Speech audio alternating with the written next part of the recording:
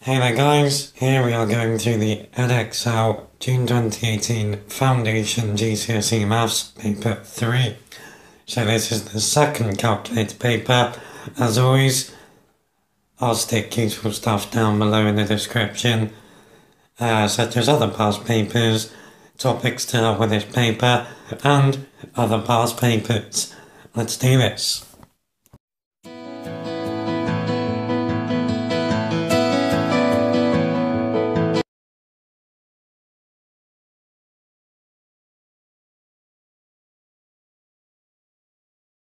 Okay, question 1 wants us to write 9/10 as a decimal. If you don't know, put this into your calculator as a fraction, press equals, and then the SD button, and that will give us 0.9. Question 2, 0.3 as a percentage. So to turn decimals into percentages, we multiply by 100. So we get 30%. Question 3, we want to write the number 2,538 to the nearest 100. So the 100 is the 5. We got a 3 after it, so the 5 stays down as a 5. So it's 2,500. Question 4. Here are the first 4 terms of a sequence: 2, 9, 16, 23. We want to write down the next term of the sequence. So the difference here between terms is 7. So to get from term to term, we are adding 7. 23 add 7 is 30. Part B, explain how you got your answer. We added 7. Part C wants us to work out the 10th term of the sequence. So we could just keep adding 7 until we get to the 10th term. Because it's good practice though, we're going to find the nth term expression for the sequence and then use that. So we've got 2, 9, 16, 23, blah blah blah. So to get from term to term, we're adding 7. That tells us our sequence is something to do with 7n. Now, if we set n equal to 1, we are then comparing it to the first term of the sequence. So 7 times 1 would give us 7, but we need 2 as the first term. How do we get from 7 down to 2? We subtract 5. So the nth term is 7n minus 5. When n is equal to 10, we get 7 times 10 minus 5, which gives us 65. So, as I say, you could have just kept on adding 7 until you got to the 10th term. I just wanted to do that there. Because it's good practice. Okay, question 5. So we got 4 digits, 7, 3, 4 and 9. We want to use 3 of the digits to write down the largest possible 3-digit number.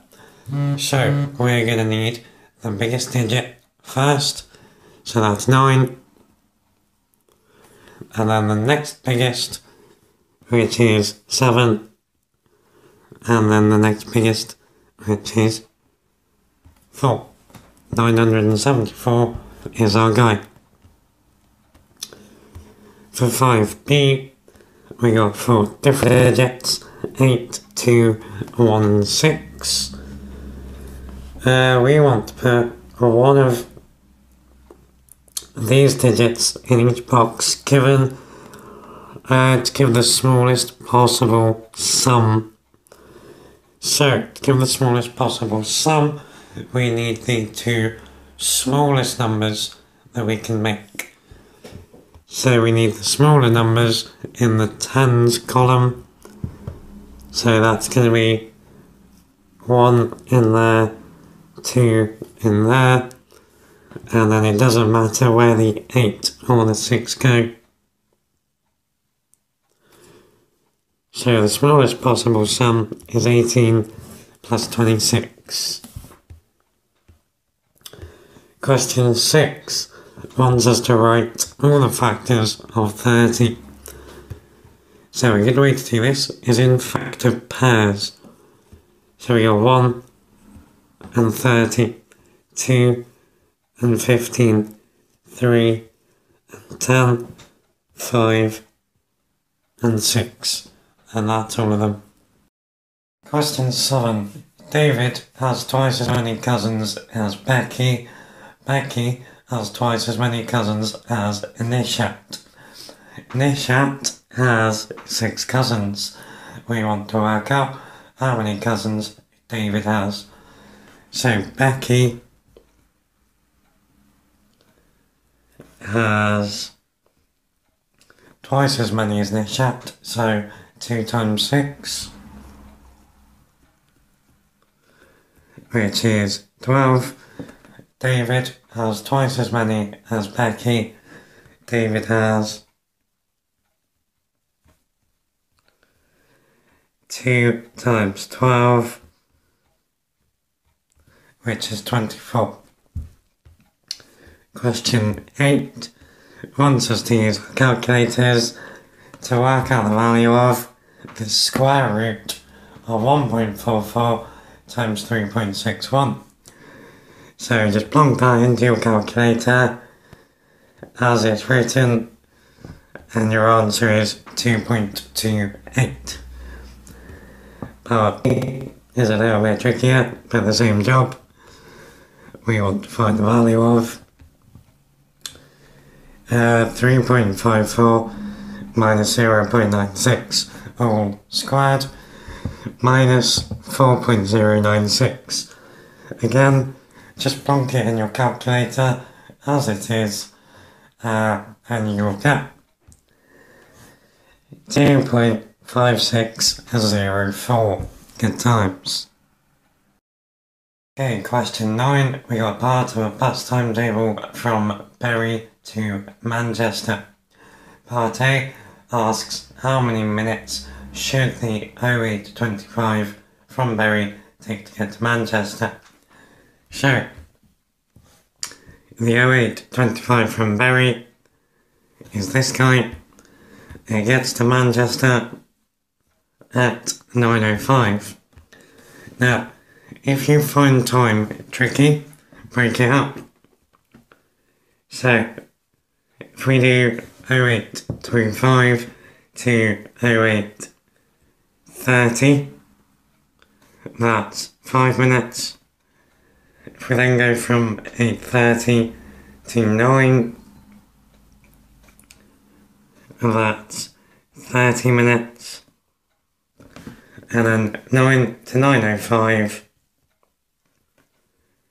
is another 5 minutes. If we add all of those together, 5, 30 and 5 gives us 40 minutes. Cool. Okay, then for part B, Daniel goes from Whitefield to Manchester by bus. Daniel takes 17 minutes to walk from his house in Whitefield to the bus stop. He then takes 15 minutes to walk from the bus stop in Manchester to work. He needs to be at work by 10 AM. He leaves his house at 8:45 AM. does he get to work on time? So, first of all, we need to work out what time he gets to the bus stop in Whitefield. So, he leaves his house at 8:45. If we add 15 minutes onto that, we get 9 o'clock. Takes him 17 minutes, so add on another 2. He gets to the bus stop at 9:02. So that is the bus stop in Whitefield. So now we need to see what time bus he can get.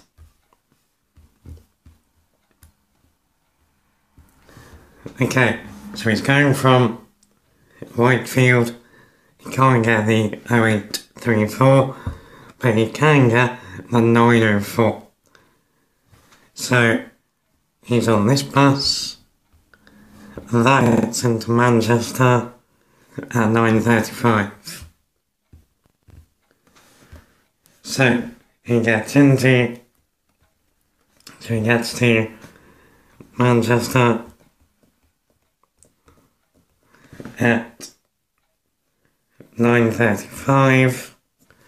It then takes him 15 minutes to walk to work.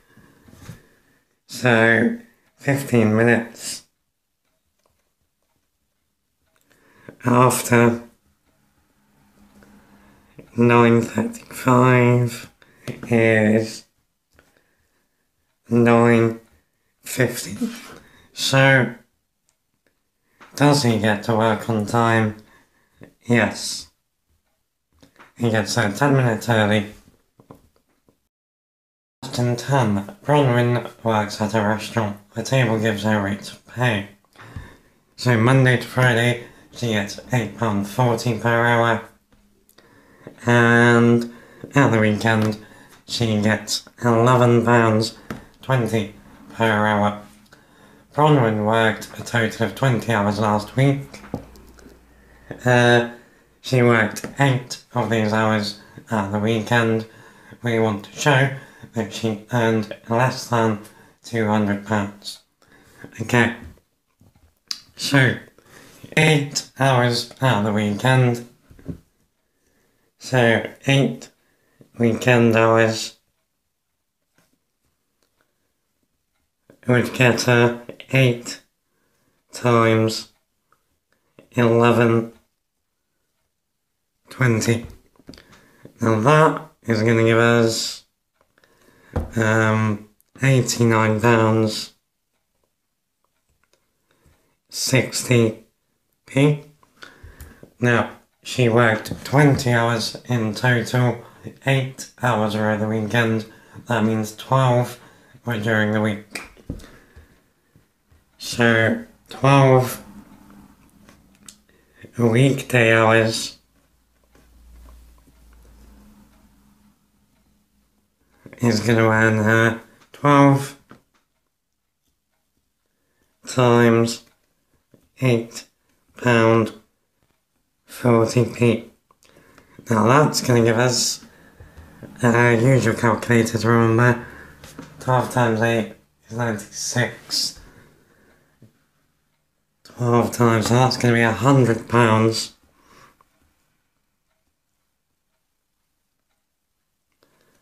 And 80p. So her total earnings were £89.60 add £100 80p. So that's going to give her £190 and 40p. Cool. Okay, question 11. Last year the cost of a season ticket at a football club was £56. This year the cost of a season ticket has increased to £60. We want to write down the increase of the cost for a season ticket as a fraction of last year's price. or as a fraction of last year's cost. So the increase is £60 minus £56, which is £4. So the increase as a fraction of last year's price is 4 over 56. Now it doesn't ask for us to simplify that, so that would be a fine answer, but it's good practice. So there's a common factor of 2. So this is 2 over 28. There's a common factor of 2 again. So it's 1 over 14. Cool. Okay, question 12. So we got a scale drawing of a tennis court. Now for this question, we would need to measure the length of the tennis court. So if you did this, the height is 5.8 centimetres and the length is 11.5. Now the scale is 1 to 200. That means 1 centimetre on the diagram represents 200 centimetres on the real tennis court. We want to work out the perimeter of the real tennis court, giving our answer in metres. So because this is a rectangle, we know the top is the same length as the bottom, and the right is the same as the left. Okay, so if we work out first of all the perimeter in centimetres of our diagram, and then perimeter of diagram is 2 times 11.5 add 2 times 5.8. Now that is going to give us 34.6 centimetres.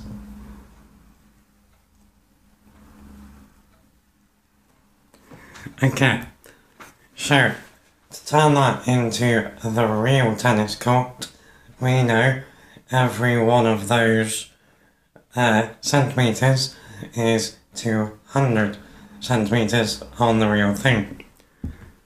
So the perimeter of the tennis court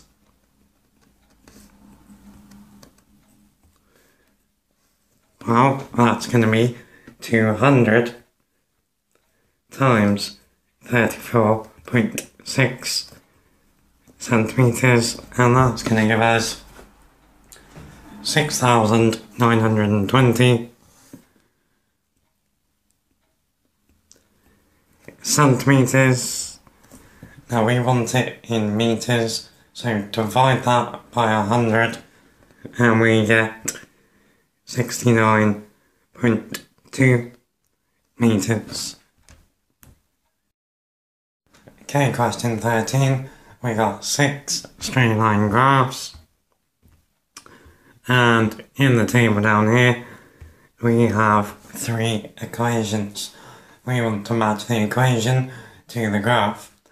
So for the first one, y equals 2.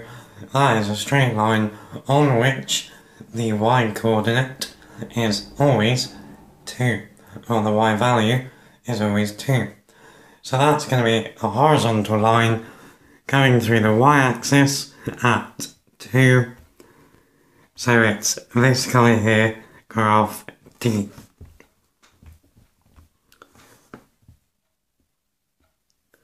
Okay, then we want y equals x.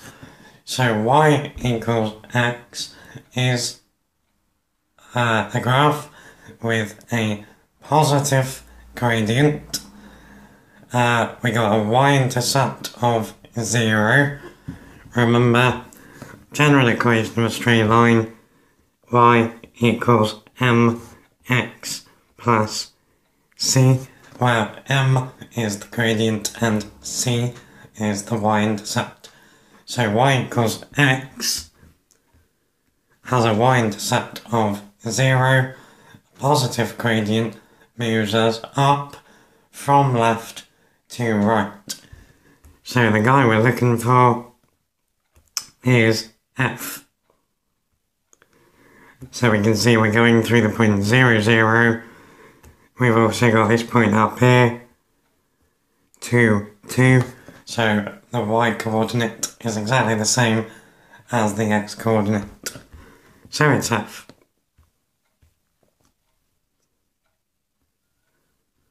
Okay, then for this bottom one, we might want to rearrange this to get it in the form y equals stuff on the right. So to move that x, we're going to subtract it. So we get y is equal to minus x plus 2. Now with this guy, we know we have a negative gradient. So we are going down from left to right. And we have a y-intercept of 2. So that is gonna be graph A. So there's our y-intercept of 2, and we are going down from left to right. So that is A. Cool. Question 14. We got the scores for 20 people from a French test. We want to put them in a stem and leaf diagram, believe it or not. Okay, so looking through the scores, we've got 60s, 70s, 80s and 90s. So on our stem, we're going to want 6, 7, 8 and 9. And now we need to put the units, digits, in order of size as the leaves. So, fun. Right, let's go through and find any zeros. So we got an 80, a 70, another 80, another 70, so that's 2 80s, 2 70s, and that's it for all the zeros. So we got 2 70s, 2 80s.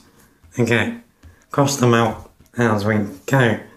So, you're gone, you're gone, you're gone, and you're gone.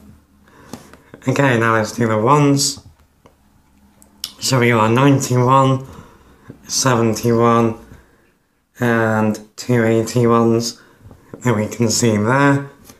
So let's put that in.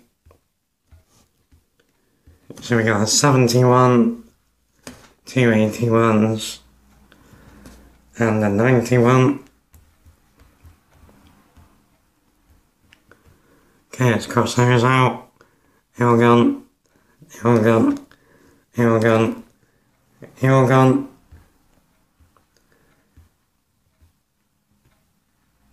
Okay, that's it for the ones. Any twos?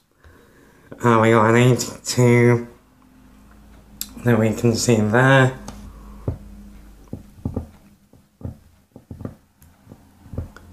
That's the only 2.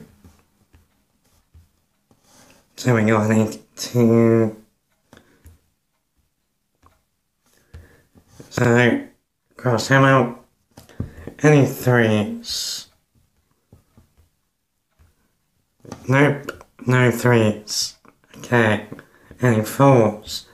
Well, we got a 64, we got a 94, and we got an 84. So we got a 64, 84, and a 94.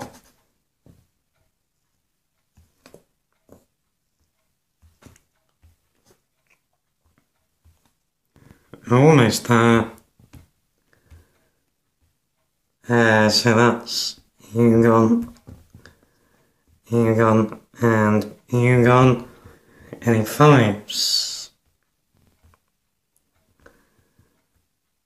So there's 175, let's cross them out.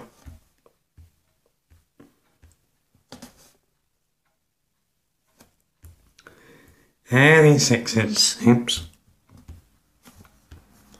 Okay, so we got 76, another 76, and that's it for the sixes.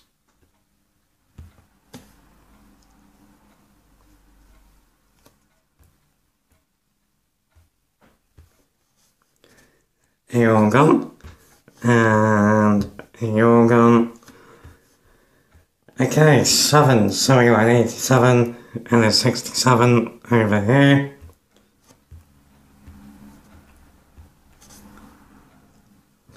What a pain in the arse this question is.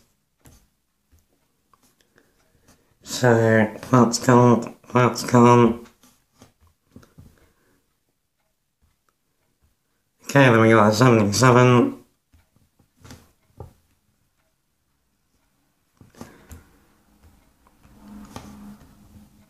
Okay, so that's gone.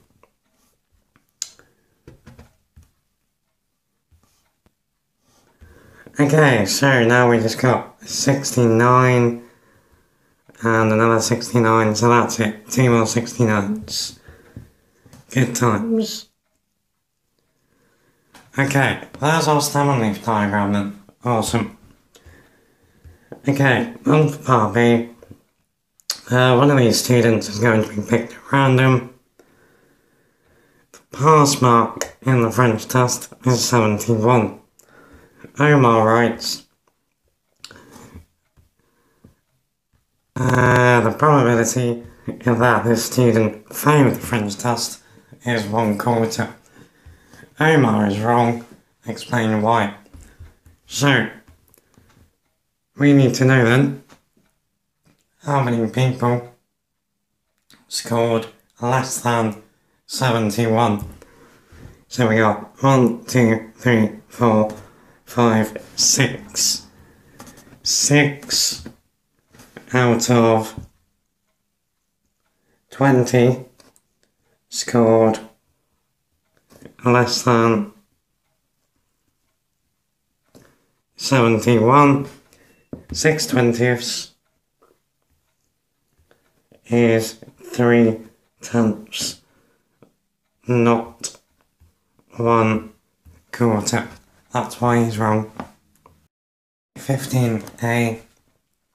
Jenny is asked to work out the value of 12 minus 2 times 4. We've got her working. 12 minus 2 times 4 is 10 times 4, which is 40. Jenny is wrong.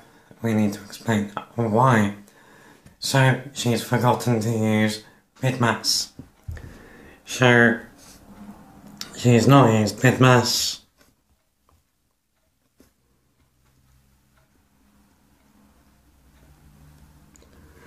Multiplication comes before subtraction. So she should have done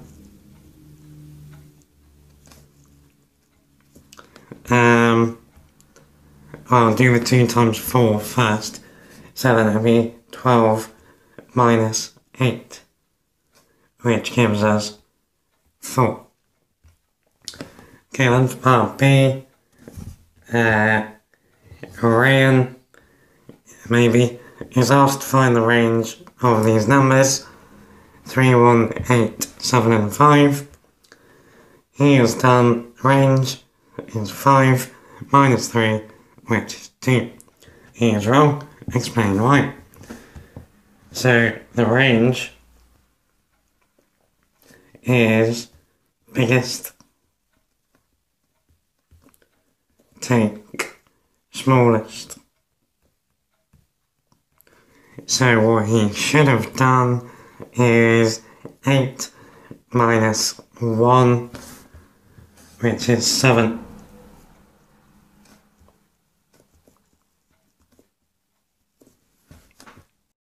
Okay, question 16. Alan, Bispar and Chan share a sum of money.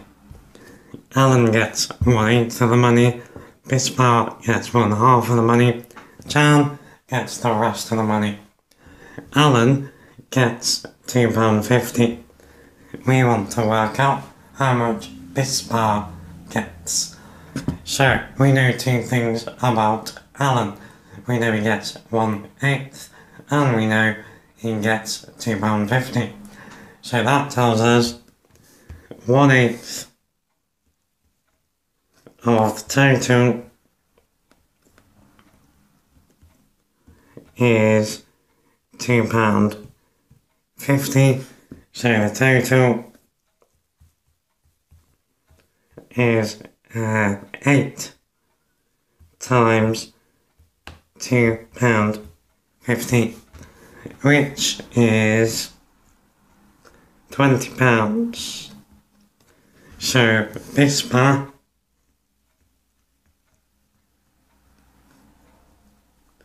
gets half of £20, which is £10. While we're here, we'll see how much Chan gets as well. So Chan gets whatever was left. So £10 and £2.50 is £12.50. 20 take £12.50 is £7.50. So Chan gets £7.50p.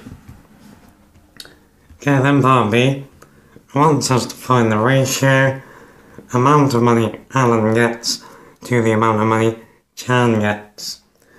Give our answer in the form A to B, where A and B are whole numbers. Okay, so we know Alan to Chan is 2.5 to 7.5. Few ways we could do this. We could turn both numbers into whole numbers by multiplying both sides by 2. So we would get 5 to 15, and then as a common factor of 5 on both sides. So this is 1, 2, 3. Cool. In 17, so we got an isosceles right angled triangle with two side lengths of 3x. We're told the area of the triangle is 162 centimeters squared, and we want to work out the value of x. So, we can draw the triangle so that it's sat on its base and probably looks a little bit friendlier.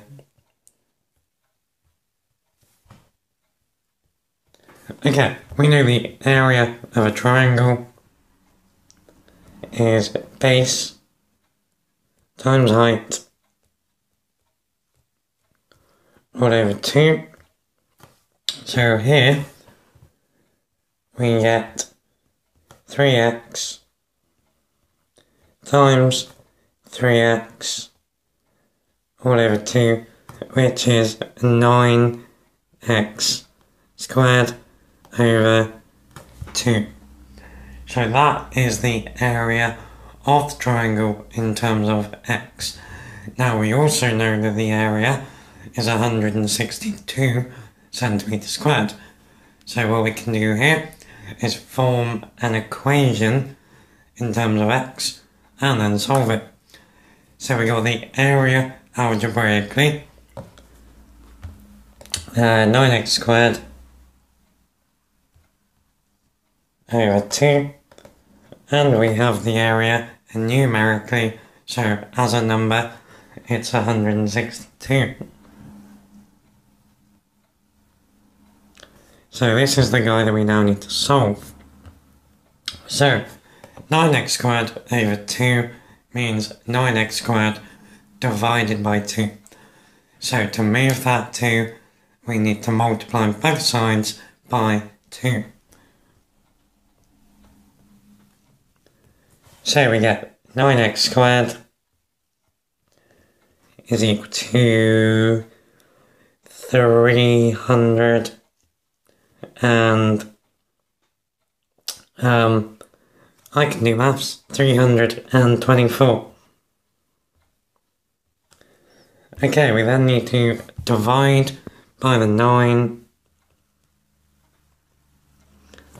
which gives us x squared is 36, and then we square root and we get x is 6. Cool. Question 18, we want to work out the value of 2.645 times 10 to the 9 over 1.15 times 10 cubed, giving our answer in standard form. So the first thing we want to do is put this guy into our calculator. So if you put it in like that, then we should get 2,300,000. So that is the answer, but it's not in standard form. So it's 2, 3, and then 5 zeros.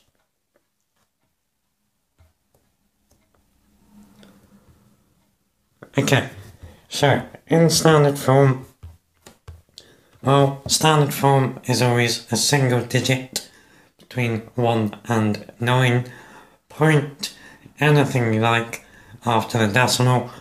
So here we're going to need 2.3 and it's times 10 to a certain power.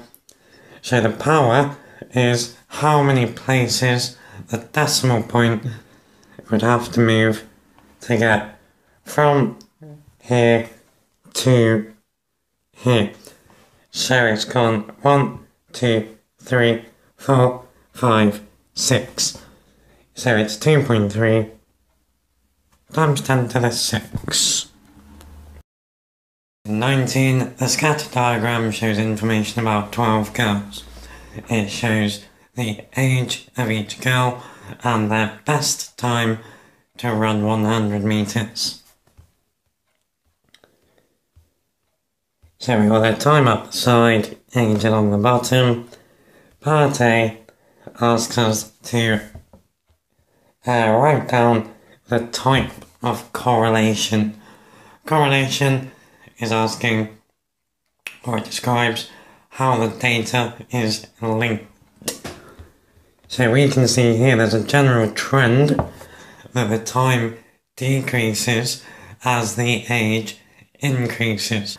Our data is going down from left to right. This is a negative correlation.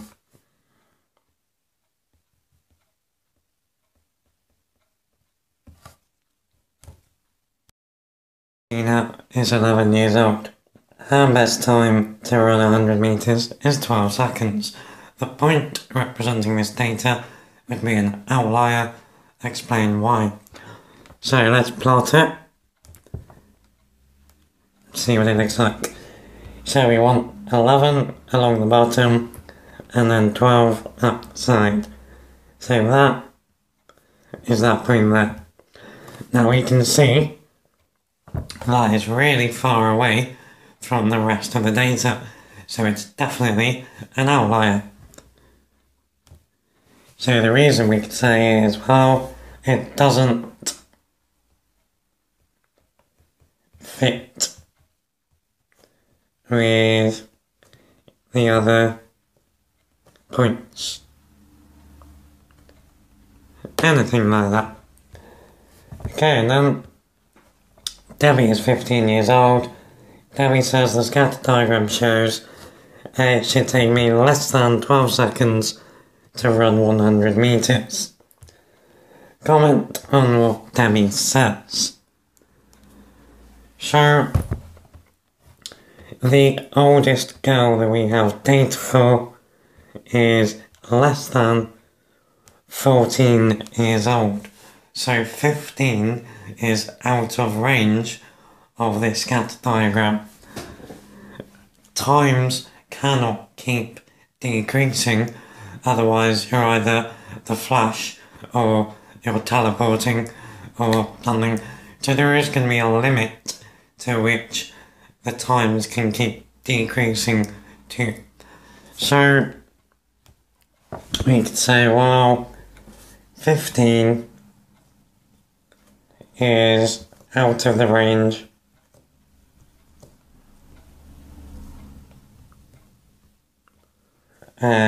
of the graph, anything like that, and you'd be fine. Okay, question 20 wants us to expand and simplify 5 lots of p plus 3 minus 2 lots of 1 minus 2p. So expanding means to multiply out the brackets. So in this first guy, 5 times p is 5p. 5 times positive 3, it's going to give us plus 15. Now in this second bracket, be careful, because we got a minus 2 on the outside. So minus 2 times 1 is minus 2. Minus 2 times minus 2p. A negative times a negative gives a positive. So we get plus 4p. So that's the expanding done. Now we need to simplify, which means to bring together like terms. So in terms of p, we got 5p, add 4p, so we got 9p. And then we got 15 minus 2, so that's plus 13. 21, so we got a trapezium drawn on a grid. Our mission is, on the grid, draw a triangle equal in area to the trapezium. So we need to find the area of the trapezium. A little reminder. So if we top of a trapezium A, base B, and the height h, the area is the height times A plus B, all divided by 2. So here, this trapezium has a top length of 2, a base length of 7, and a height of 4. So the area is 4 lots of 2 plus 7 all over 2. 2 plus 7 is 9, 4 times 9 is 36, divided by 2 is 18 centimeters squared. So we need a triangle that has an area of 18 centimeters squared. So remember, the area of a triangle is base times height divided by 2. So the easiest way that I would go for this is think of a rectangle with an area of 36 centimeters squared. So that would be 4 by 9 or 6 by 6, and then half it diagonally. So I'm going to go for a triangle with a height of 6. So 1, 2, 3, 4, 5, 6, and a base of 6. 2, 3, 4, 5, 6, and then just join those up like that. In the real thing, use a ruler.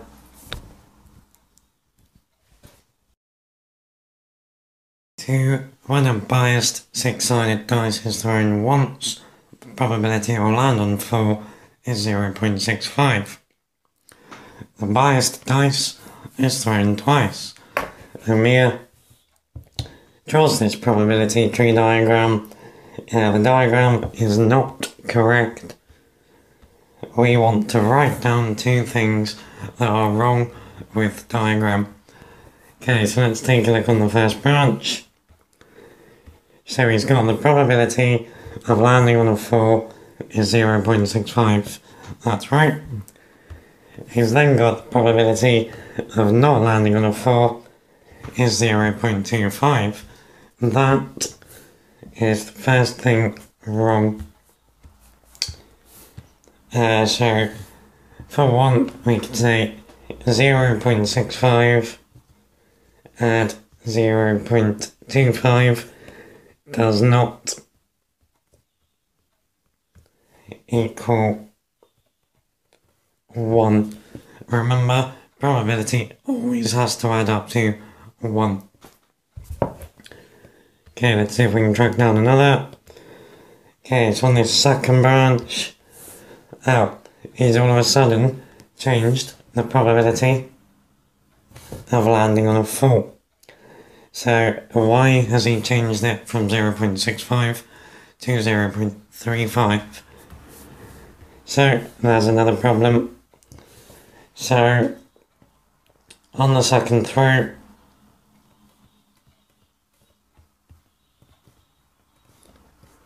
the probabilities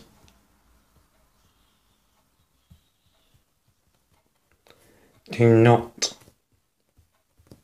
change. Cool. Question 23, we got some SOCTOA, so I'll put my SOCTOA playlist down below. So we got a right angled triangle. We know AB is 11 centimeters, BC is 7 centimeters, and we want to find the size of angle ABC. So angle ABC is this guy. I'm going to call him theta. That means the base length, the base side is the adjacent, and the 11 centimeter side is the hypotenuse. So now we go to SOCTOA to work out which trig function we want to use. So is it SO, S-O-H, no, K-C-A-H,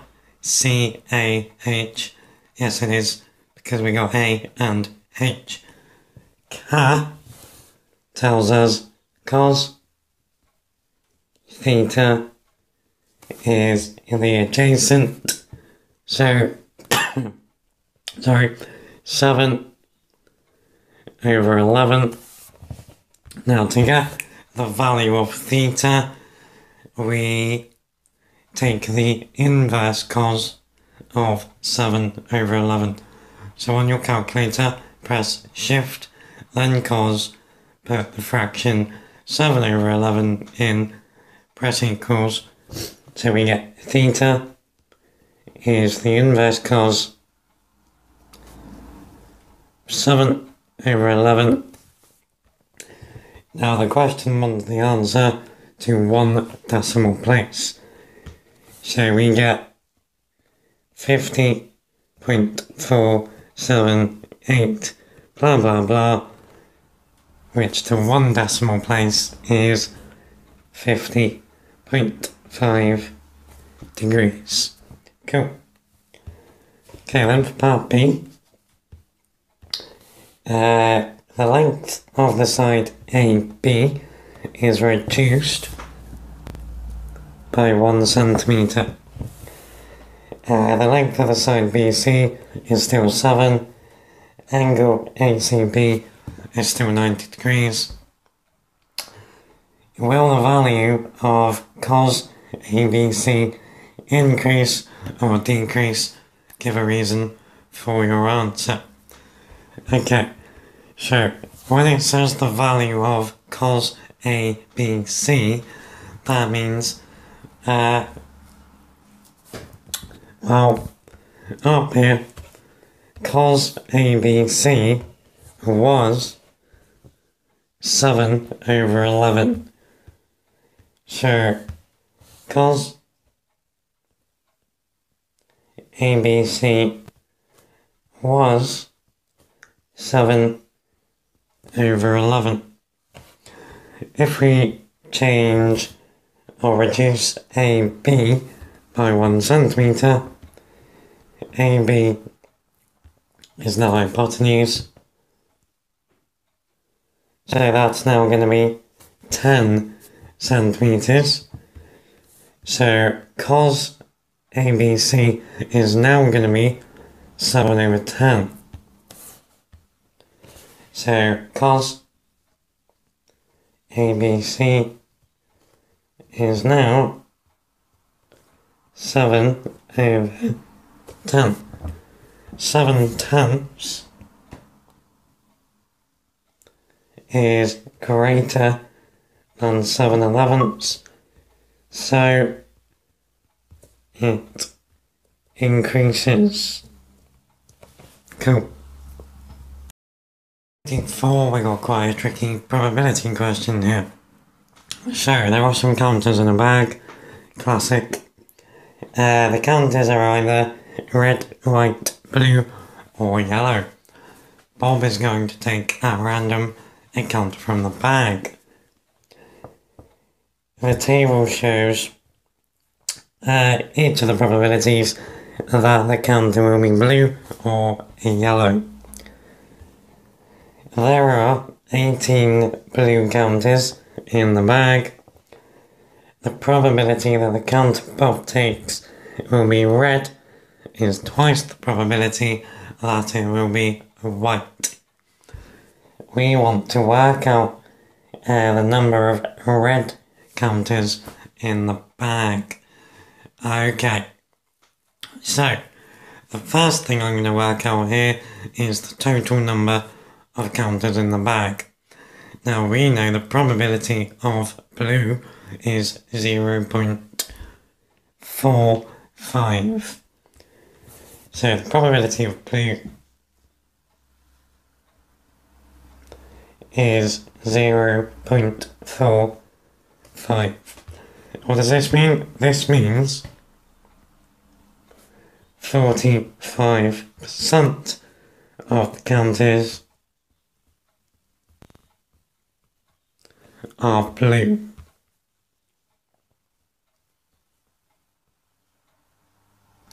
Now we know how many counters are blue, 18. So 45% of total counters is equal to 18. From this, we can play reverse percentages to work out how many counters are in the bag in total. So we want to turn 45% into 100%. A nice way to do this would be to first of all divide by 9. So if we divide by 9, we get 5% is equal to 2 counters. To then turn 5% into 100%, we multiply by 20. So 100% is equal to 40 counters. So there are 40 counters in the bag altogether. Okay, next we need to think about the probabilities of red and white. So we know probability has to add up to 1. So the probability of blue and the probability of yellow. So let's say probability of blue and probability of yellow, 0.45 and 0.25 is 0.7. That tells us that the probability of red or white So the probability of red and white added together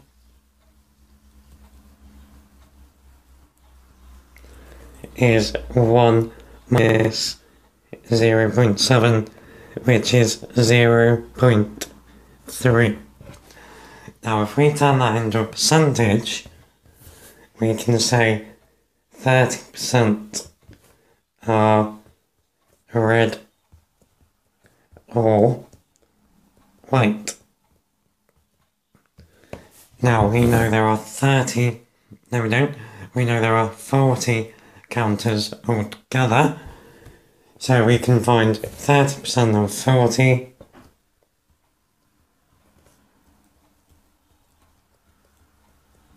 is 12.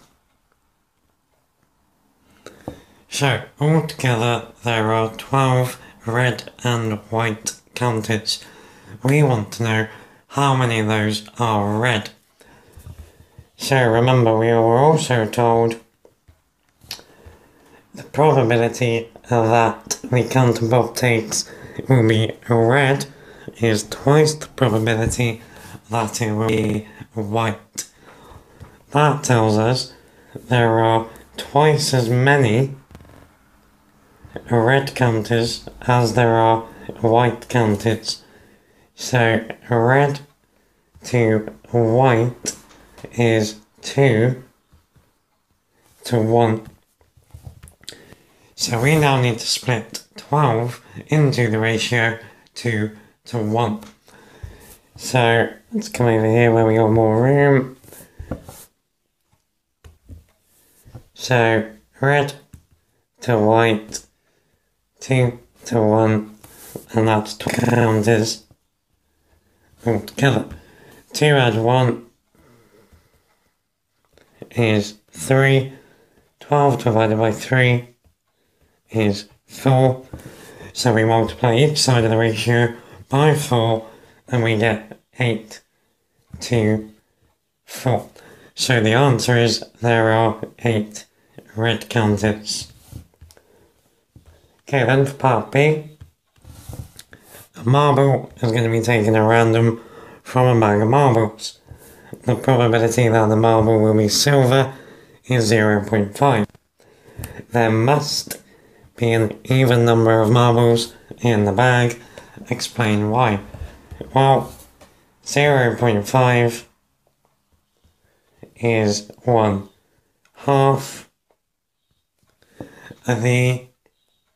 We cannot have half a marble.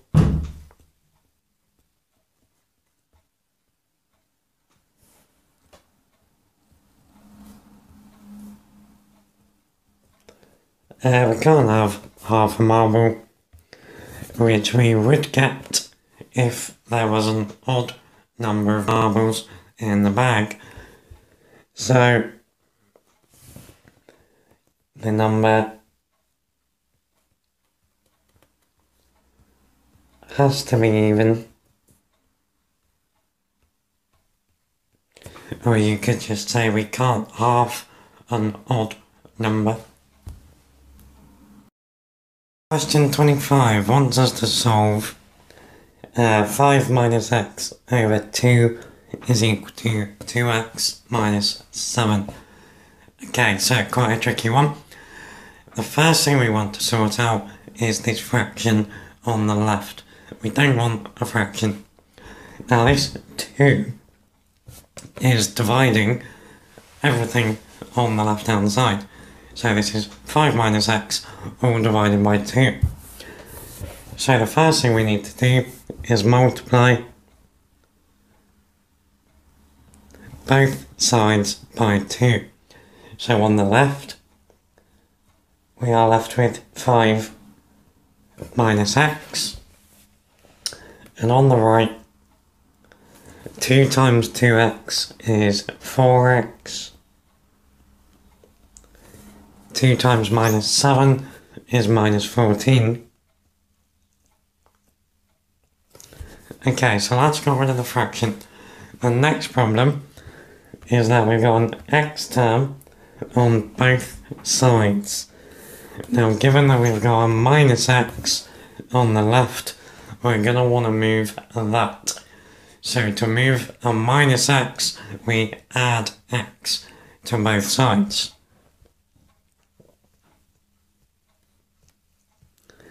So that's going to leave us with 5 is equal to 5x minus 14. So starting to look a bit friendlier. We now need to get the 5x on its own. So to get rid of the 14, or the minus 14, we add 14 to both sides. So we get 19 is equal to 5x. And then the last thing we need to do is get rid of that 5. That is saying 5 times x. The opposite of multiplying by 5 is to divide by 5. Okay, so that's going to give us 19 over 5 is equal to x. Now that is a fine answer. It didn't ask for it in any particular form. As a decimal, we could also say though x is 3.8. But 19 over 5 is fine. 26, a nice 5 marker here, so we got this pentagon, A, B, C, D, E. We know 3 angles.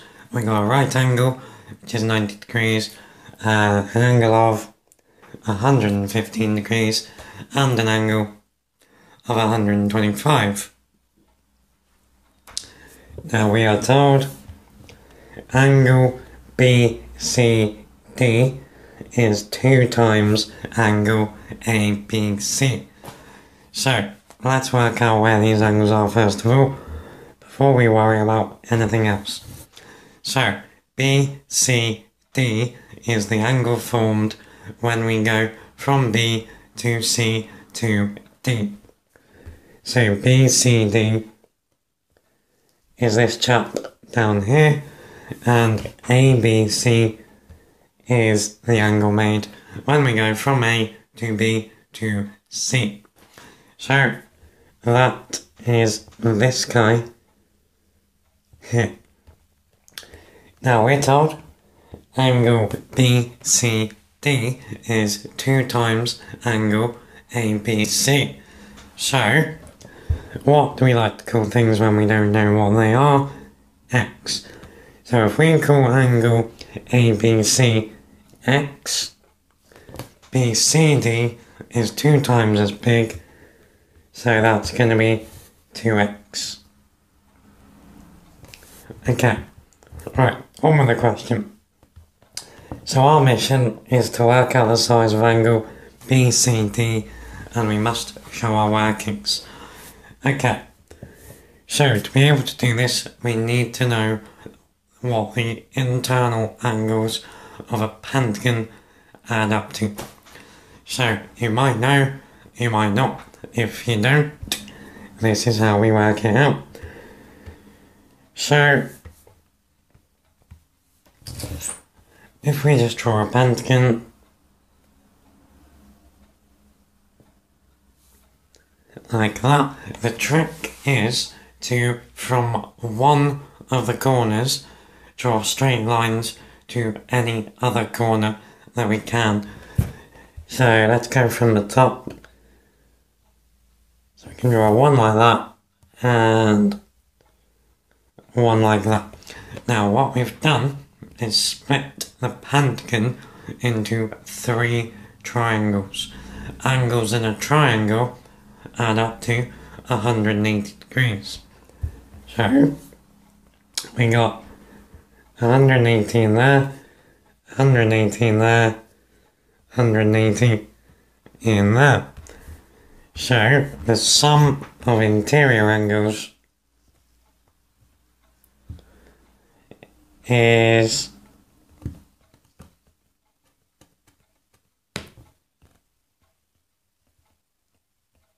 3 times 180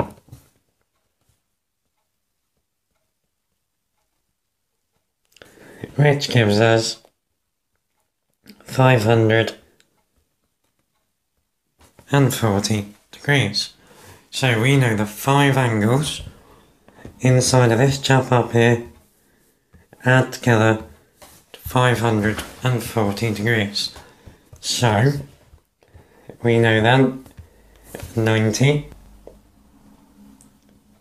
add 115 add 125 add x add 2x is equal to